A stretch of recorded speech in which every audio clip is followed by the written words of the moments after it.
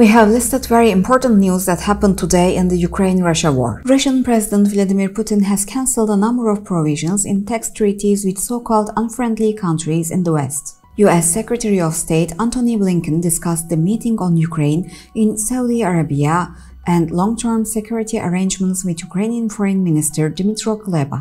Polish Deputy Interior Minister Maciej Wasik told a press conference today that the Polish border guard has requested the deployment of an additional 1,000 troops to the country's border with Belarus following incidents on the border.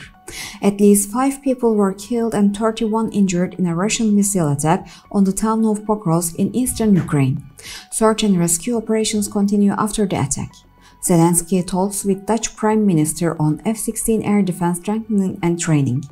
The Ukrainian intelligence service announced that they have captured a Russian agent who was planning to kill Ukrainian leader Volodymyr Zelenskyy with an airstrike during his visit to Mykolaiv at the end of July.